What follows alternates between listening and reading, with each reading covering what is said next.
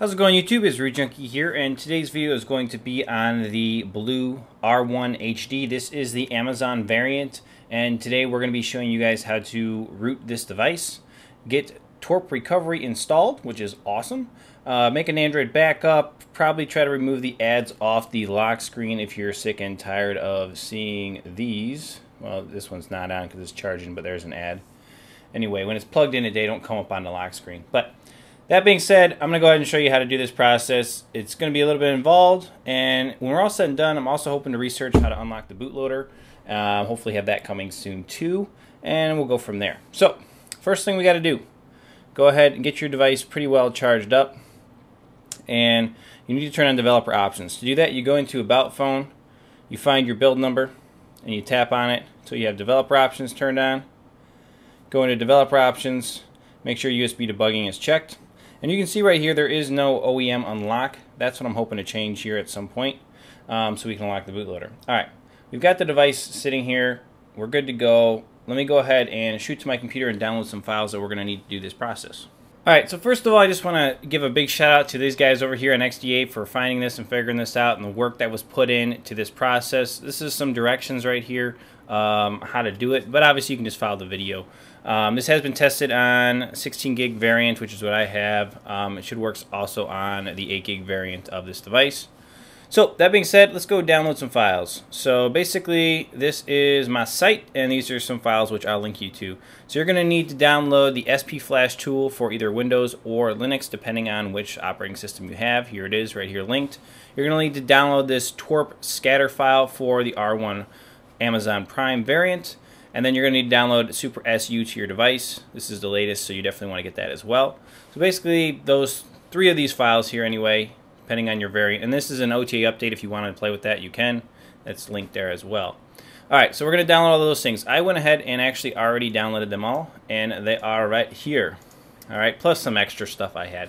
So you need to extract the SP Flash tool right here, and this is what it looks like when it's extracted. You can go ahead and go into there. And then you're also going to need to leave this SuperSU zip as a zip, but you're going to need to extract this file right here. And when you do, you're going to be left, I use 7-zip, these are the two files. When you do that, you're going to be left with this recovery image and this file right here. Okay? Make sense? Alright, so make sure those are in the same folder directory. Okay, so that being said, we're going to come up here to Flash Tool. We're going to click on the Flash Tool EXE, which is this file right here. And we're going to select our scatter file. So that's the file we downloaded. And we got to find it. So mine should be here. Here, actually. So we'll select that. And you can see that this scatter file only has the recovery checked. And that's the Amazon recovery, or the TWRP recovery, that we're going to be flashing to the device. And it makes sure it says download only. And you see all that just like it is. Alright.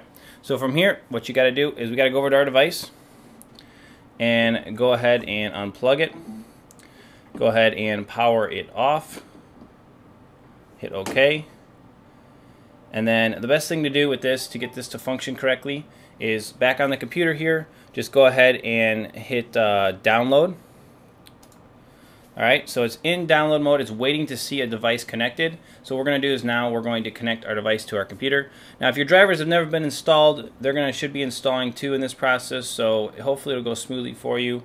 Drivers do come with the SP Flash too, otherwise I'll link some in the video description. So let's go ahead and plug it in. Also, Linux, it does need drivers. So we'll plug this thing in if I can do it right. Come on, baby. There we go. Alright, so we're going to go ahead and help it along by just doing a power up really quickly here. So just hold power button until you hear something on your computer, a little connection, and let go.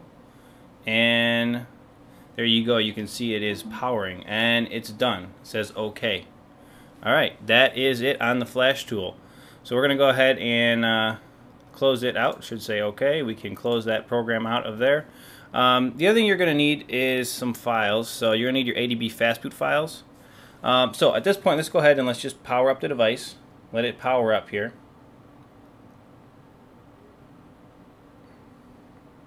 And actually the best way to do this is to hold volume up and power. And just keep holding them. And this will get you into a bootloader mode that we can use to select recovery on this device. If it's not going there, try unplugging it. There we go. Now let's try it. Volume up and power. Keep holding them.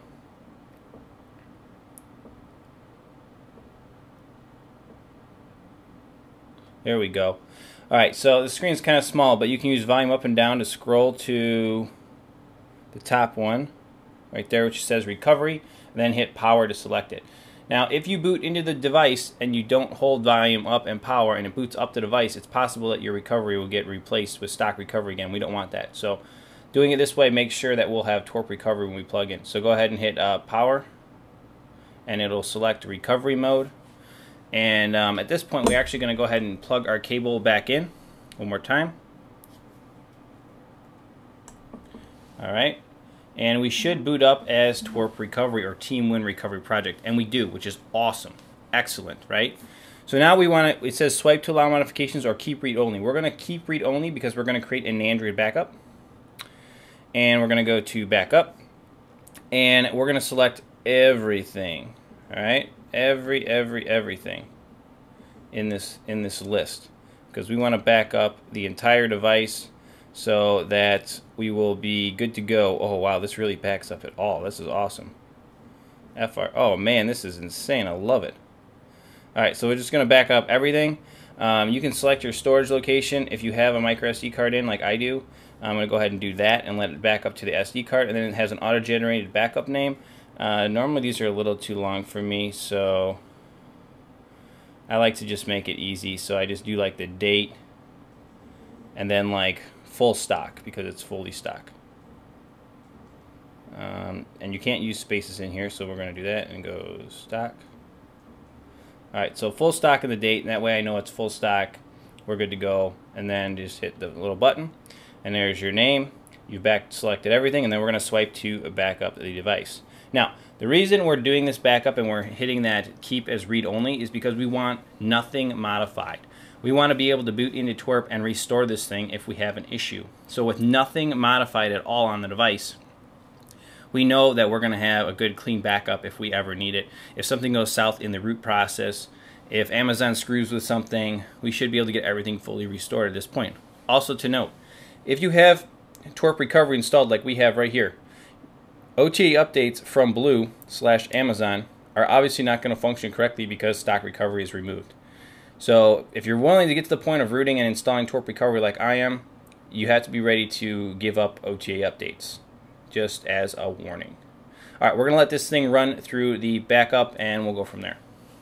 The backup is complete. We don't want to reboot our device right now. We just want to go back and hit back again.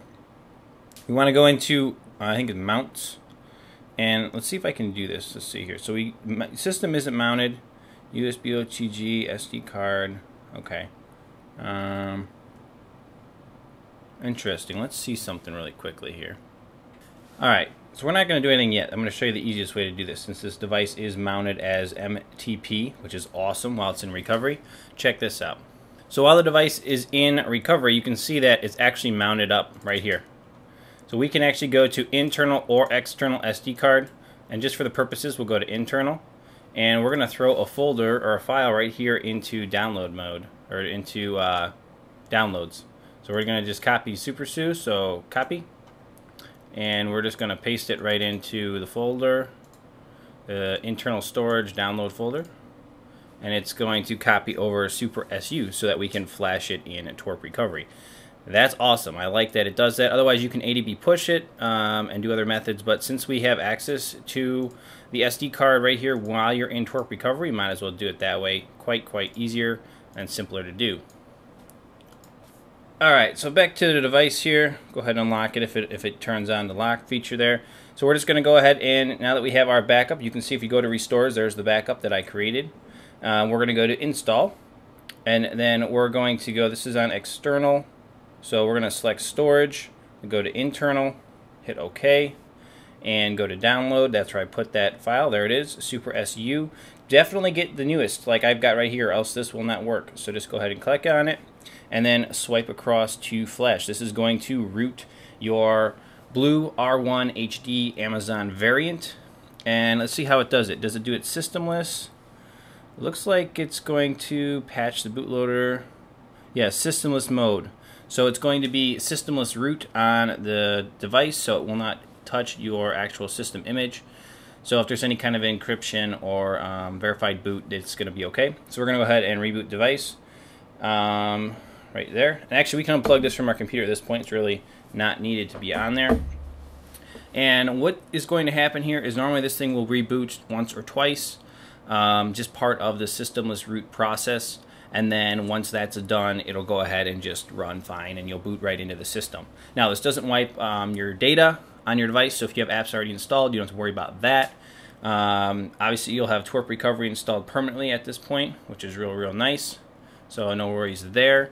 If TWRP recovery gives you an error and says it won't flash, go into that mounts and then mount system, and that'll allow you to flash Super SU.